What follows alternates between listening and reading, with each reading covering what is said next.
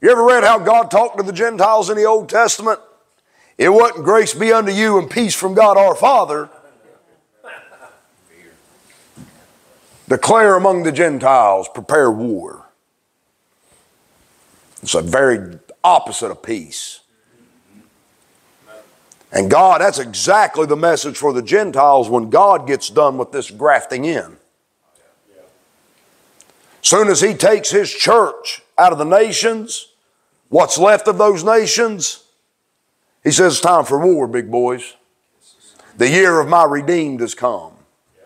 And the recompenses for the controversy of Zion. Amen.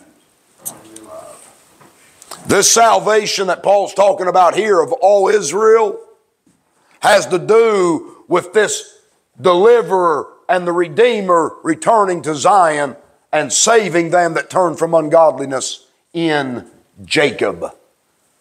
You see that? Now, so Paul here lays out, he talks about this prophesied salvation of Israel, but he tells us that something has happened to Israel. There is a prophesied salvation of that nation. They're the only nation with a promise that they're going to be saved. Amen. Now there are going to be people from the nations that enter into that kingdom. That's not what I'm saying. But this is what God said in the Old Testament. Though I make a full end of all nations, yet will I not make a full end of thee. Israel shall be saved with an everlasting salvation, world without end. Amen. Prophesied salvation, but what Paul doesn't want us ignorant of is that something has happened to Israel. If Matthew 24 is about this salvation and something has happened to Israel, then what are you doing trying to apply it to a time that you're living in ignorance of something else happening? So let's go back and see what happened to Israel. This is Paul now concluding what he's wrote in Romans 9:10. Chapters 9 and 10. What then? All right, okay, here's the answer. You ready? Israel hath not obtained that which he seeketh for. What were they seeking for? What were they seeking for, Cord? The Lord whom you seek shall suddenly come to His temple, Malachi 3.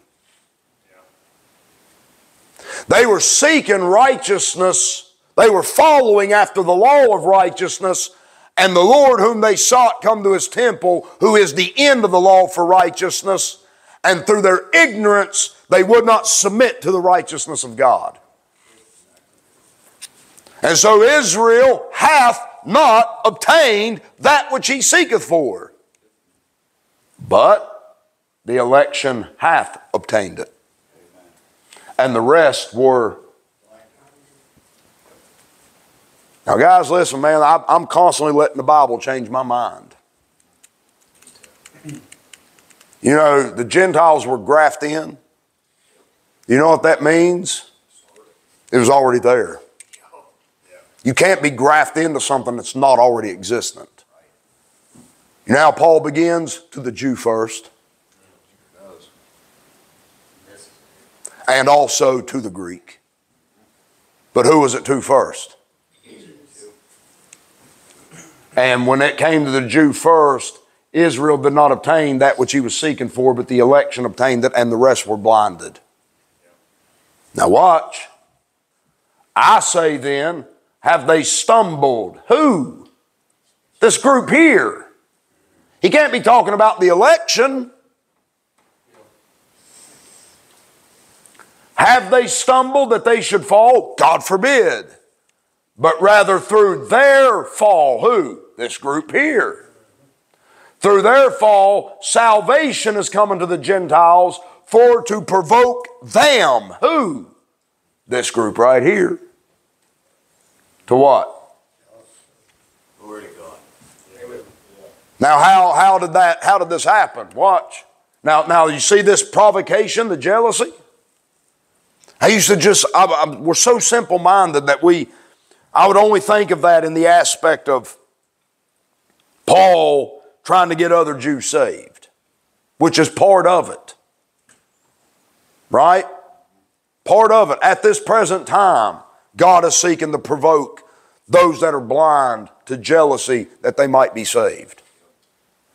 But the full provocation of this jealousy, the full provocation of that blinded people to jealousy, look, blindness in part has happened to who? Until what? And so all Israel shall be saved. Right? Y'all following?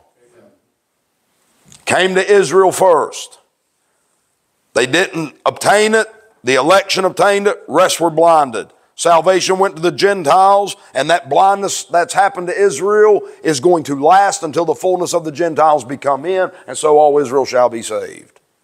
So you know what that means? If Matthew 24 is about the prophesied salvation of the nation of Israel, it will not be fulfilled until the fullness of the Gentiles come in. Amen. Plain and simple. Right? Here's the order. This is the chronological events of what's to come from this point forward. Some of these events are a part of our past. Some of them are future. In fact, the first two have already happened. And then from this point onward is future. Right? So in our past, we had the blindness and fall of Israel. Amen? And through that, you had the grafting in of the Gentiles. And in the future, you're going to have the fullness of this grafting in. This is what Paul calls mystery. Not to be ignorant of this mystery. Then you have the coming and gathering of this election of Israel and this fullness of the Gentiles. You're going to have a coming and gathering unto the Lord of that people right there. That also is a mystery. The biggest mistake people make in trying to preach the rapture is not understanding that it is a Pauline mystery. Has nothing to do with the prophetic scriptures, has nothing to do with salvation. Steven Anderson made a whole documentary called After the Tribulation of Those Days, to get a bunch of Baptists who don't read their Bible messed up on the doctrine of the rapture. Where did he get it? Where did he get that title? Matthew 24:29. What's Steven Anderson ignorant of? This mystery. Right here.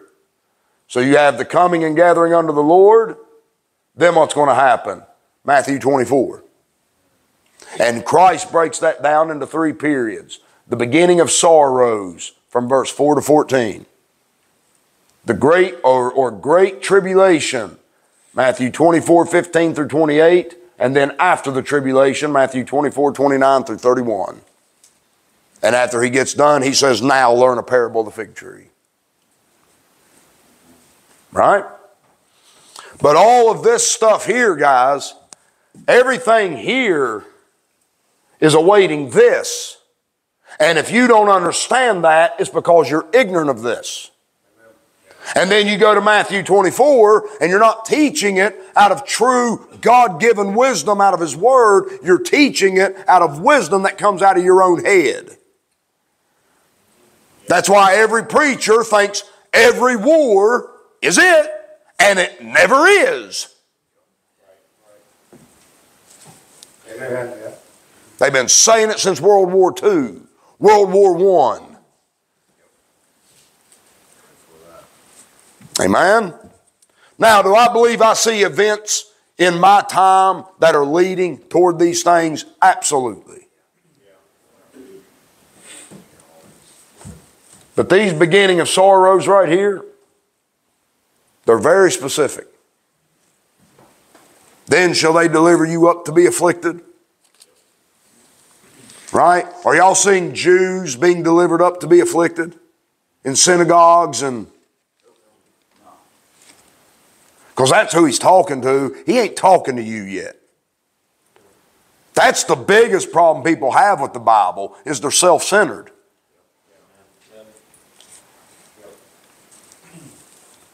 And that's what leads to a lot of misuse of the Bible. So y'all understand this so far? Well, here's what I want to focus on this morning. So after this fullness comes in, we'll do the cross, the fall and blindness of Israel, the grafting in of the Gentiles, the coming and gathering of the church unto the Lord, and then you're going to have this beginning of sorrows out here. When you see the abomination of desolation, stand in the holy place, flee into the mountains, for then shall be great tribulation. And then immediately after the tribulation of those days shall the sun be darkened. Now the tribulation, notice what he says here. Immediately after the tribulation of those days. What days is he talking about? These. After the man of sin is revealed and stands in the holy place. Amen? You're told in the book of Revelation that they last 1,260 days. Amen? Or times and the dividing of times, or 42 months. What is that time period about? There's a beast that goes to make war with that seed for 42. He literally makes war against a race of people. Read it.